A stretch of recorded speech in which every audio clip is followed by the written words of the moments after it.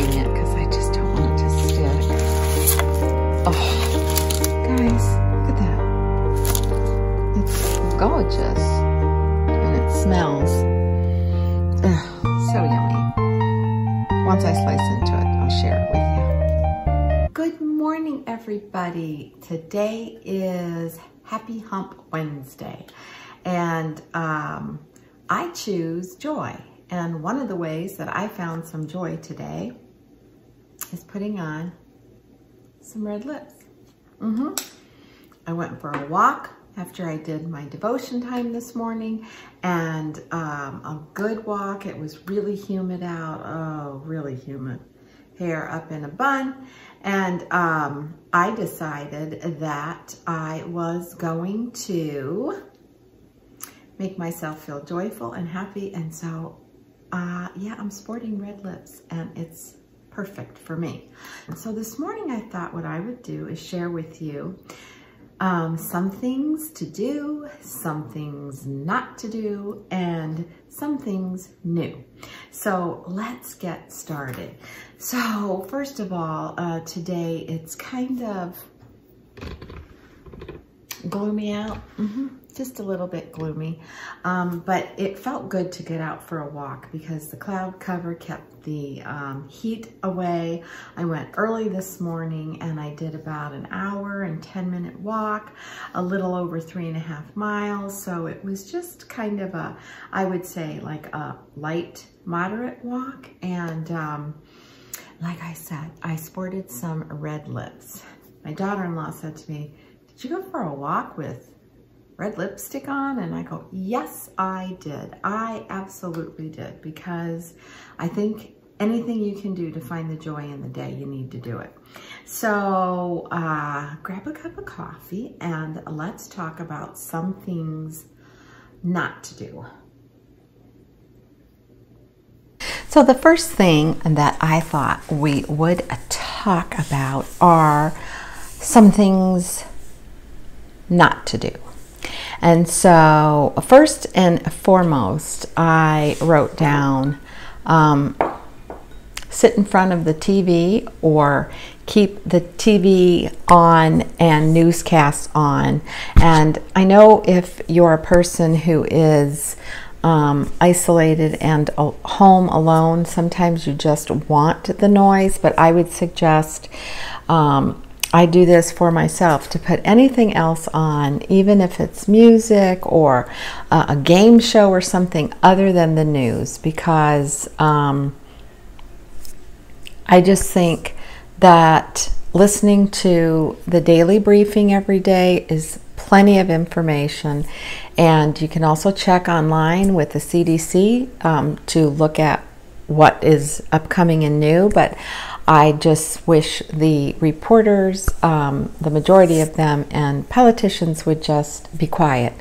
And I just wish they would leave it up to the medical authorities to tell us basically what we should do. I think it gets very depressing, and I think it's really hard to readjust and focus. So something not to do, and these are all based on what I'm doing for myself, is not to constantly sit there and listen. And I don't want to hear the badgering going back and forth between the disputes that the reporters have against the politicians and who said this and that. No. Also,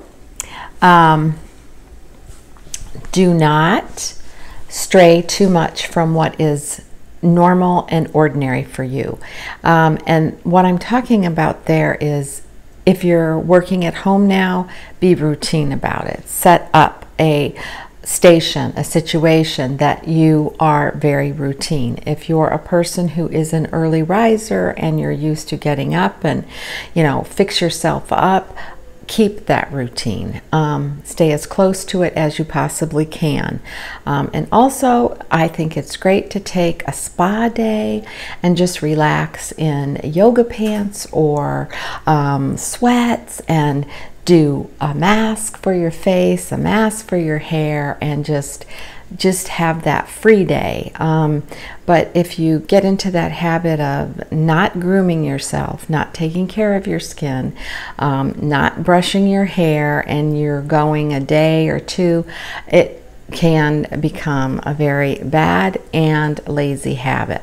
So there are 5 things that I normally do every day right off the bat. I first start my day off with devotions. For me, it's essential. For me, it's something that I just have to do. It keeps me grounded. It keeps me centered. I make my bed. I clear my counters. I clear the floor. And I try to clear up clutter. And that means I try to go through a drawer or maybe a cupboard, something in my closet that I know I am no longer using, and I am starting my donation piles, and I know when everything is open again that I will have plenty to donate. So those are the 5 things that I just try to do every day as part of my routine.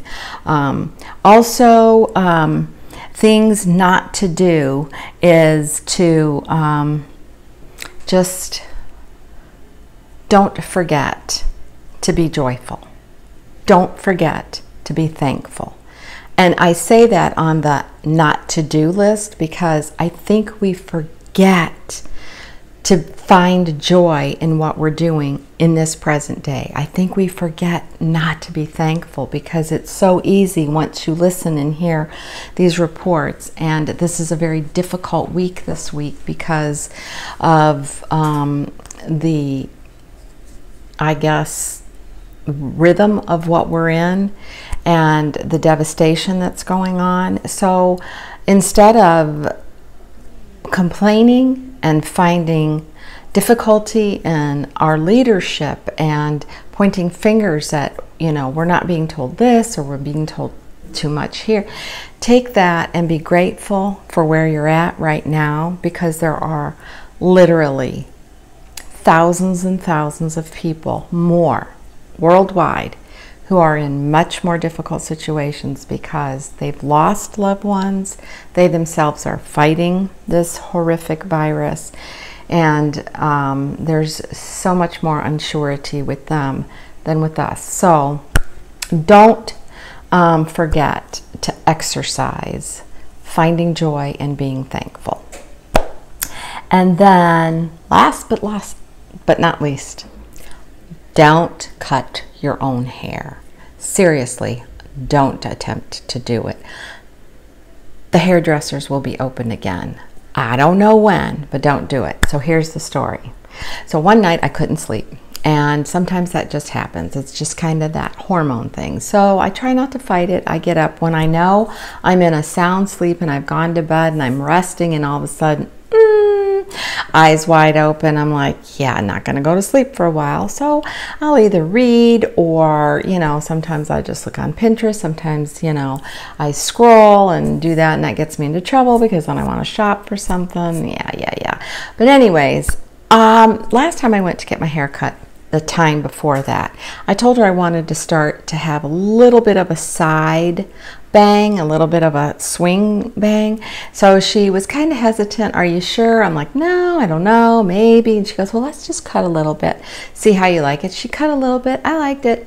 So last time I went, I said, okay, let's do more. Let's do it fuller. She goes, I don't know. I think it's gonna ruin that A-line. Phone ringing. Not gonna get it. But anyways, yeah, no. So anyways, I decided, and she did it a little bit, not as much as I wanted, and after a couple of days I thought, I really like this, but I need it to be a little bit fuller because my hair is getting longer, and with no bang at all, it's just a little bit heavier, and I just wanted to lighten up. So that night I couldn't sleep. I started watching some videos on how to cut a side bang. So important thing I forgot about is, and I'll just admit it, I'm not very good at math, and I don't know if math has anything to do with this, but I always think if it's something that I can't get right away, it's got to have a math thing to it. But Like when you're looking at something, you know, of course it's different, it's opposite, and sometimes like when I film with my camera, if it's really my right hand, it's showing that it's left, and you know, that craziness. So I was listening to what she said, I did what she said, and I just did the direct opposite, and I just am like, okay, I'm not getting this. This just isn't falling right. And so I thought, oh, I just need to wash my hair. So when it came up for me to wash my hair, because I wet it and tried to blow it dry, and I was like, nah, it's still not working. I just got to wash it. So I washed it, and I struggled because it was just clunky and heavy, and it looked choppy, and I'm like, oh my gosh. And, you know, I thought about it, and I'm like, yeah, if I call my daughter-in-law, I know what she's going to say. I told you not to do that. Okay, you did, but I didn't listen. But anyways, I gave in. And I said, okay, help me fix these bangs. She goes, I told you not to do it. I know, I didn't listen. So I said, let me show you exactly what I did. So I did exactly what it said on the video, and it was to make a triangle and kind of come back from your forehead to midpoint. I did all that, lined it up with the outside of my brows as to how much to take in. She said, wow, you really pulled a lot up. And then to bring it forward and use the tip of your nose as a measuring guide, and then here's where I screwed up. It said opposite side of where you part. So I part my hair on this side. So I'm going like, okay, that's the opposite side of where I part. I took my bangs and I swung them this way because that is the opposite side. Well, if I would have turned myself around, I would have understood what I did, because as I'm explaining it to my daughter-in-law and I'm looking at myself, I went, oh, because I started doing this, and she goes, no, no, no. And then I was like, oh my gosh, I could see I was supposed to go this way. So she showed me exactly how to do it, and you know, cut into it. She's like, don't cut it straight across, and got to soften it up. And you know, not everybody has a hairdresser in their family, and thank God I did, because she did get them straightened up. And she said, now if you want to, you can pick up a little bit. And I'm like, no, yeah, I don't need a brick house to fall on my head. Have I cut my hair before? Yes. Have I screwed it up? Yes. But I always do a good job when I have to cut somebody else's hair.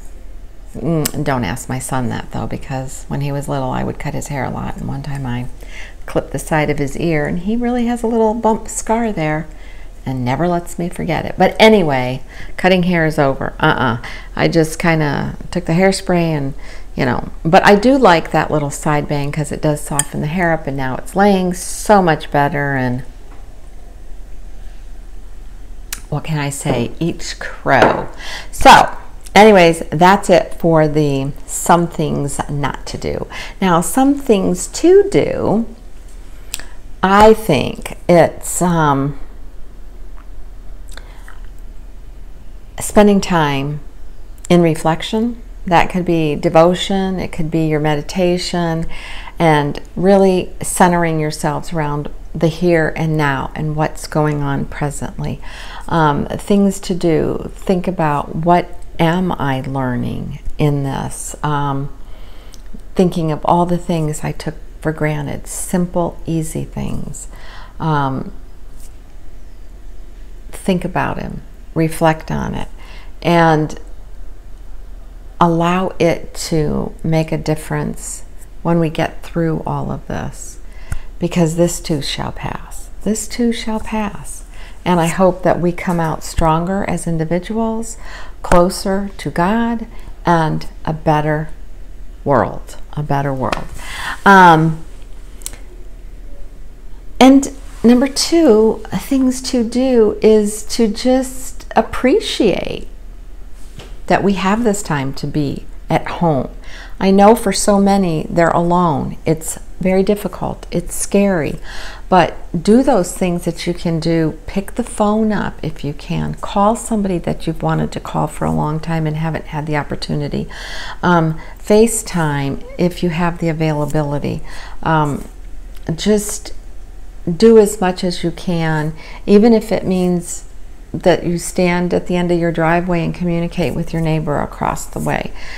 Try to appreciate what's going on now. for so many people who have lived this life of every day, here, there, going, blowing, and this is a time to sit back and maybe just catch up on your thoughts and letting your thoughts catch up with you instead of most times thoughts running away ahead of what we can possibly do. Think of ways to be creative. You know, I think we all have these secret dreams, and I'll share one with you, you know, of, you know, if I had to do it over again, what would I do? Or, oh, I always thought I would like to do this or this or this. What could I do? You know, oh, if I had the chance. So if it's music that you think about, I never get a chance to just record or sing, and I really love doing it, so do it. I really wanted to teach myself how to crochet. There's so many free tutorials online that you can get a hold of, and they're just so good. How to, you know, if it means how do you boil water, watch a video. Be creative, step outside of your box. And for me, I've always wanted to write a novel. Yeah, I don't know anything about it, except I get these ideas in my head sometimes and I think, oh, wouldn't that be a beautiful love story? Or wouldn't?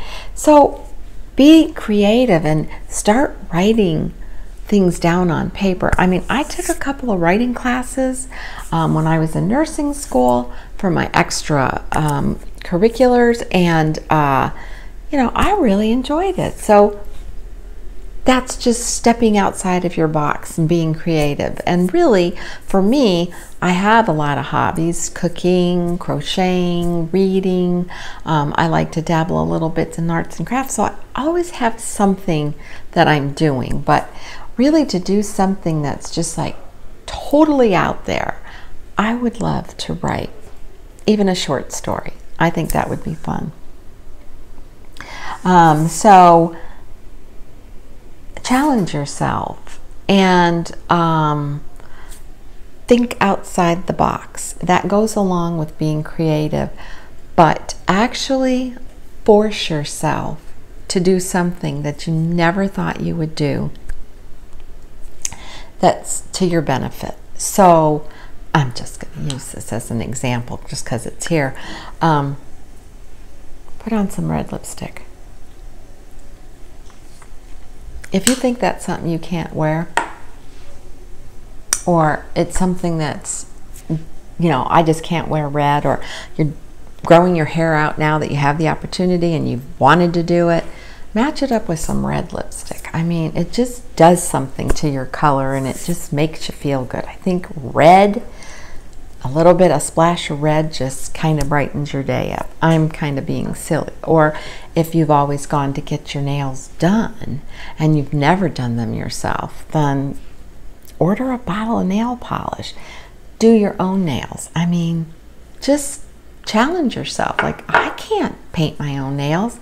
Yes, you can. Maybe at first it won't come perfect, but there again, there's all kinds of learning tutorials for that. And then tackle something that you've been putting off. One of the things that I have been doing for myself is I've been taking the worst dreaded part of what I need to get done for the day that I don't like doing and putting it first, because I'm like everybody else. I just put it last. Oh, I'll just do it later. I'll just do it later. And then when I'm doing it, I'm already tired and I don't want to do this. So I just try to take the hardest thing and I try to put it first. And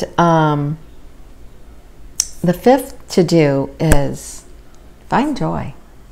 Do find joy in the day, no matter what it is. If it's drinking a cup of coffee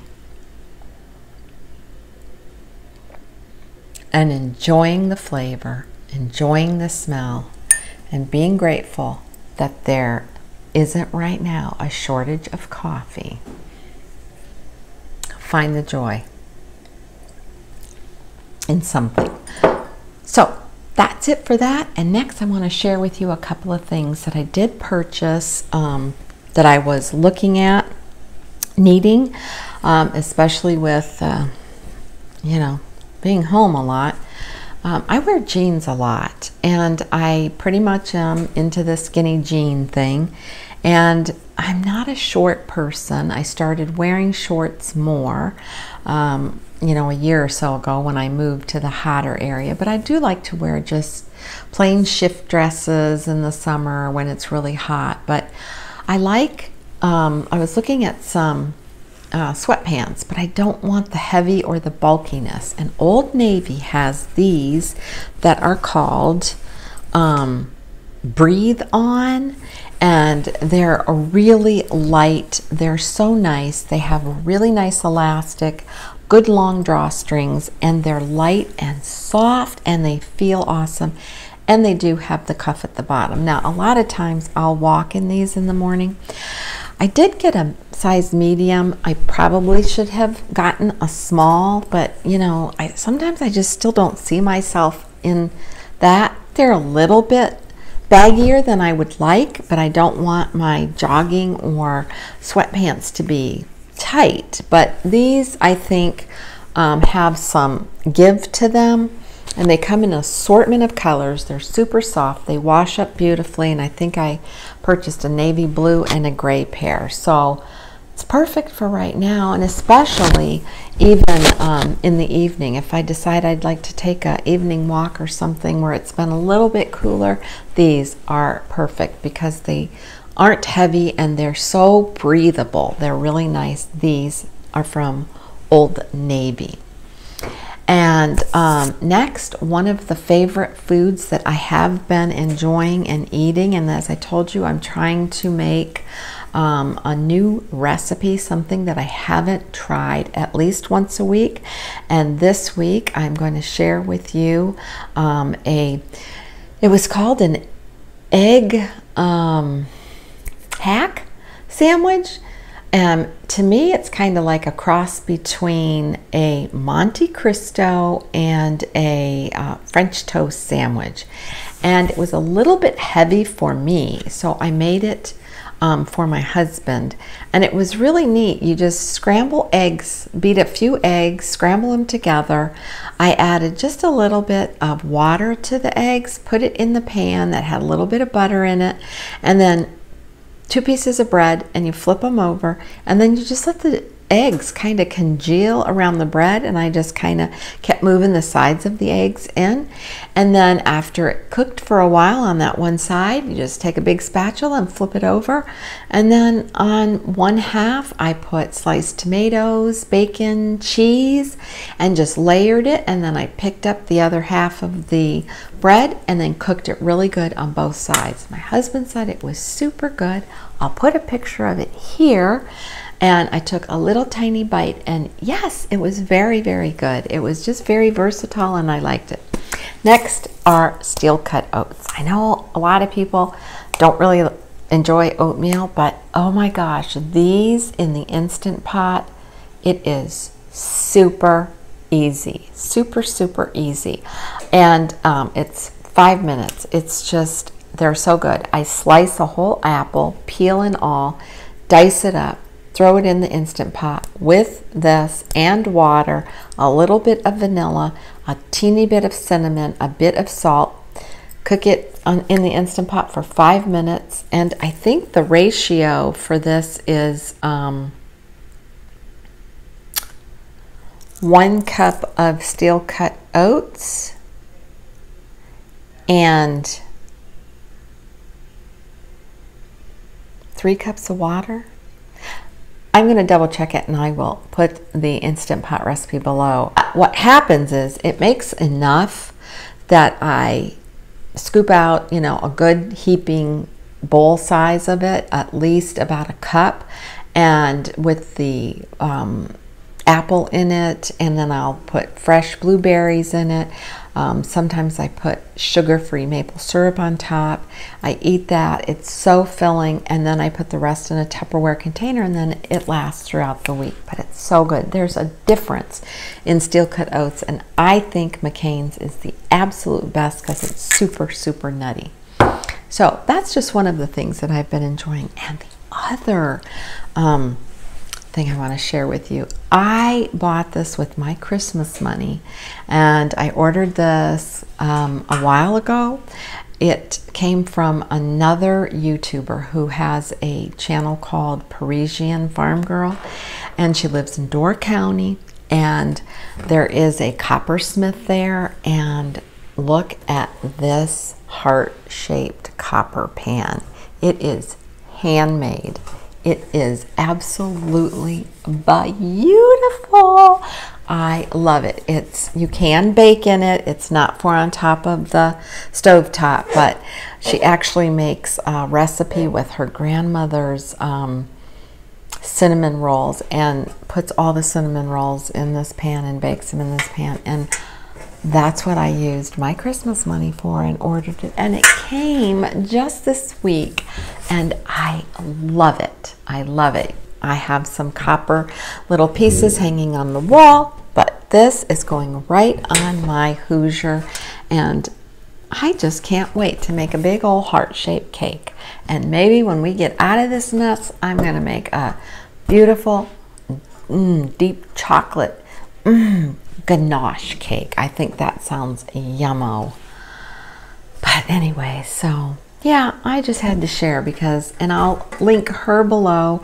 I know they were going to do orders in segments if anybody's interested, but I just think from Door County, we spent several of our little vacations when we were living in Illinois visiting Door County when my son was younger and growing up, and we just loved it. And so it's perfect for this time of year. Oh, that is my oven. I am presently cooking oatmeal bread that I shared with you before, and now I have to take the lid off and let it brown on the top.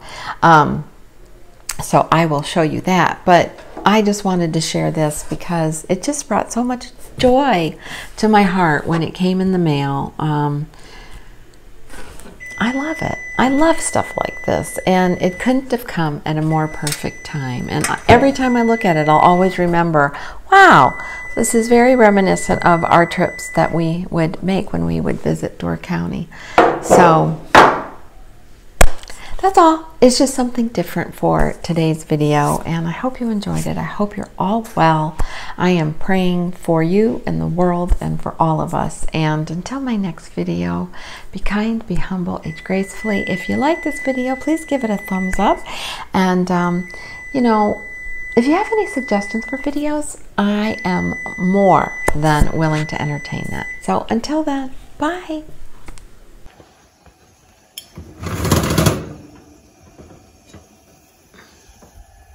Look at that. It looks beautiful. And now we're going to continue to bake that for, 3 to 5 minutes. I'm going to start it at 5 minutes to brown the top. Oh, that stuff was yummy. Fresh out of the oven. I lined the pan with a little bit of parchment after spraying it because I just don't want it to stick. Oh, guys, look at that. It's gorgeous, and it smells so yummy. Once I slice into it, I'll share it with you.